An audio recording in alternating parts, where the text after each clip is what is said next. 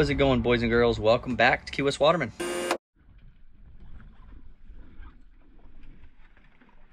Welcome back to Key West Waterman, boys and girls. My name is Aaron Young. The next two videos are actually going to be a little different in the sense that I did not do any, I'll say, topside filming. To be honest, my good friends James and Lisa were in town. They come down a couple times every year and dive with me.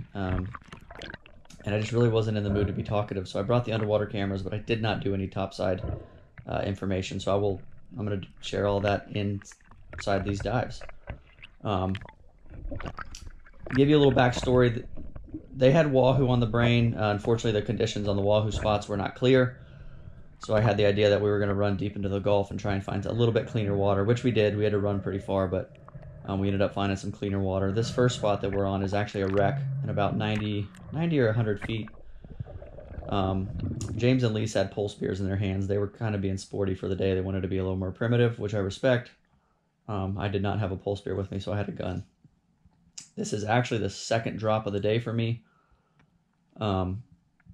Just kind of dropping and scanning, being real mellow. This spot is never this clear. This is actually the second time in my life I've actually been able to even see the wreck whatsoever. It's normally dirty in this area, but we had some nice clean water. And you can see I dropped to about 65, 60, and I kind of just paused, and these African pompanos come in. Beautiful fish. If you've never seen these, they're unbelievable. I didn't really engage them. I was very calm. I kind of nudged towards that one to take the shot, but truthfully, I didn't engage these fish, and I think that's why they were so comfortable with me. They came up to check me out and see what I was doing. And I think that's kind of going to be the theme of this video is, you know, hunting without hunting.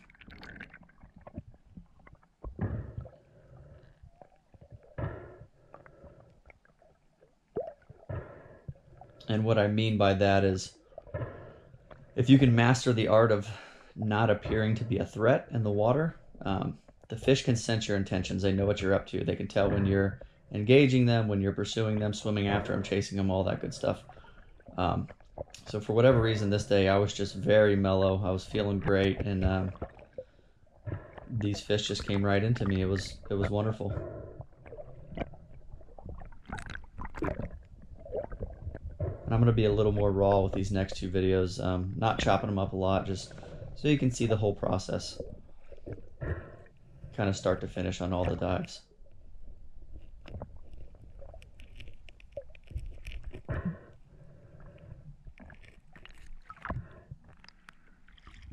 Yeah, baby.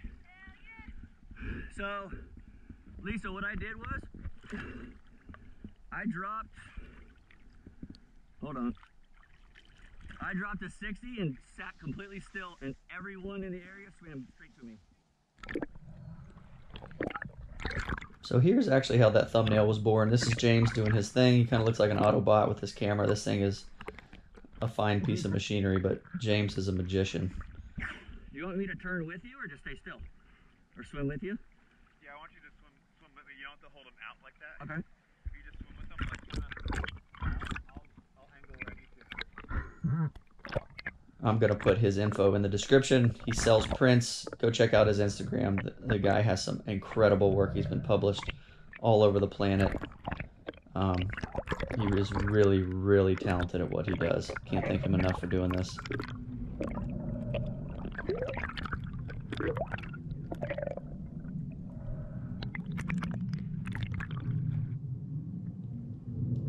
So got the fish in the boat, did a few more dives.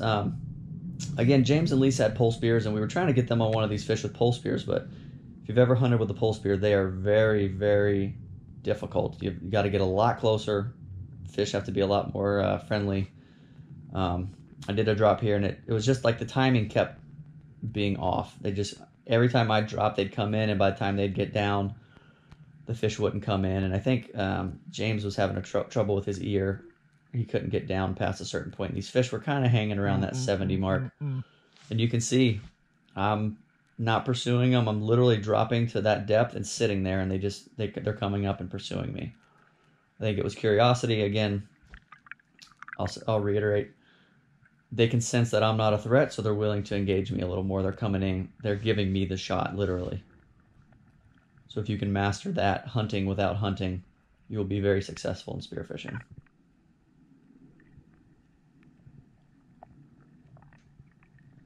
And I'm going to show a short clip. A lot of you guys had asked about showing my watch after dives. Here's a small clip. You can pause it if you have to. This is my watch. It tells me everything that's going on. Bottom right is my last dive, minute 26. Bottom left is my depth, 68 feet. And that number in the middle is my surface time. And I want to I rule of thumb like to be on the surface for double my dive, my previous dive. So my last dive was minute 26, so I'd like to be up top for at least 3 minutes if possible. It's pretty often that I don't follow that rule because I get excited, but so it's about an hour later. We had been trying to get James and Lisa on those fish, just was not happening for whatever reason. It's very difficult with a pole spear. I did one last drop. I told them if we're allowed to have 2 fish, so if I get another shot, I'm going to take it. Again, drop straight down. They kind of come in on me and just give me the go-ahead, and this was a much bigger fish. Happy to get the stone shot. Those African pompanos are a challenge to fight if you ever have. They're big and they're wide. There's a lot of surface area on them, so they're difficult to pull up. And you can see I'm kind of dragging my reel there. And when I mean dragging, I don't mean pulling. I mean dragging like a fishing reel. I'm using my hand to just let out a little line. I don't want to leave that fish too far down there because of predators. But luckily I stoned it, so I did not have to fight it. So I get to the surface, lock my reel up, and start pulling this line in real quick as I can. This area is known for a lot of sharks. Luckily we did not have any encounters this day. But a beautiful fish. Love these African pompanos. They are very high on my list. Probably top 3 or 4 at least on my favorite fish to eat. And they're just absolutely beautiful to look at.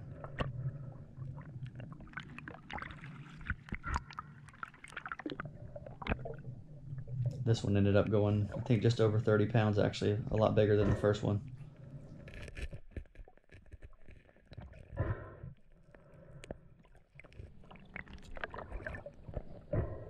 But that is all I have out here. Stay tuned. I'll show you what I end up doing in the kitchen with this African pompano, and I do an African pompano and wahoo sashimi head-to-head comparison. See you there.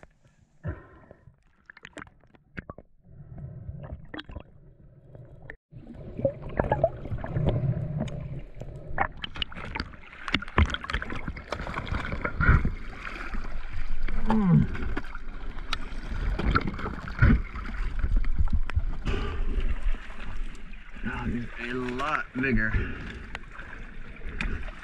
Thank you, buddy.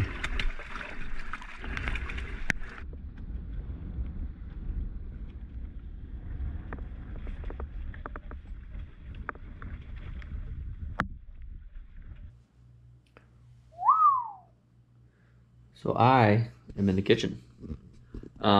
Wanted to show you guys a couple things. I'm not doing a full-blown recipe on this, but I do want to show you what I did with some of these fish. And some of this is actually wahoo from next week's episode, so if you're wondering where this wahoo is from, tune in next week and you'll find out. So I took some of the African pompano. This is actually the ribs. Sorry, I've been eating on it. It's been so good. They have giant rib bones. So what I did, this is actually what Will told me to do. I don't smoke a lot of fish. I brined these for about 20 hours, and it was half brown sugar, half salt. And I smoked them on the smoker. It was about 2 hours. It's not an exact science. About 2 hours with, I think I used mesquite. Turned out really well. And this is actually wahoo belly, if you've never seen this. It's a little different texture. Some people like it, some people don't. I love it. That is all meat, just literally the belly meat of the wahoo. Sometimes there's some worms in there. I ate one on accident. It's not a big deal. I ate one yesterday. I feel fine. But what I really wanted to do was, I had someone tell me that African pompano sashimi was better than wahoo sashimi, and I've never had African pompano sashimi. I've had it ceviche, I've had it cooked. I have never eaten it raw because wahoo is my favorite raw fish on the planet, to be honest with you. And that's a bold statement for me to hear, so I wanted to give it a try. Both of these are 6 days old. That may throw you off a little bit, but how I keep them fresh and tasting not fishy, take them out of the bag almost every day, every other day. If I see a lot of juice in the bottom, get all the juice out of the bag and pat the fillets down. That juice is what turns those fish sour. So I'm going to do a head-to-head. Never had African pompano sashimi. I've had wahoo, but I'm gonna taste both just because need a fair comparison. There's gonna be nothing on it. These are just thinly sliced fillets. And I'm gonna give you some honest feedback here. So this is wahoo. If you've never had wahoo sashimi, very soft once it's chilled. Don't eat it right off the fish, it needs to be chilled. But it almost melts in your mouth. It's just, there's no texture to it, no chewiness. It's just like warm butter. It just melts. So here is African Pompano sashimi. There's a couple cat hairs on there. That's all right. I've never had it, so I'm very interested to see. It almost looks like it's got some lines in there. I don't know if the camera picks it up, just the fillet lines. Almost kind of looks like yellow jack, like it may be chewy, but we'll find out.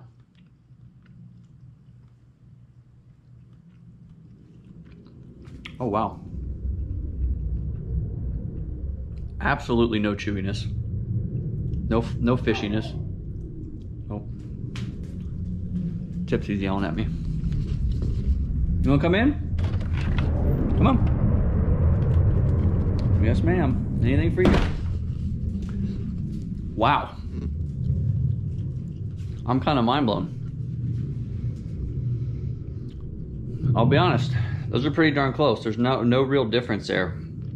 Flavor's pretty much the same. Texture's pretty much the same. Again, these are 6 days old, treated properly. There is no fishiness. I would not be eating this without sauce if there was any kind of fishiness. Hey, you want some? Wow, well, I learned something today.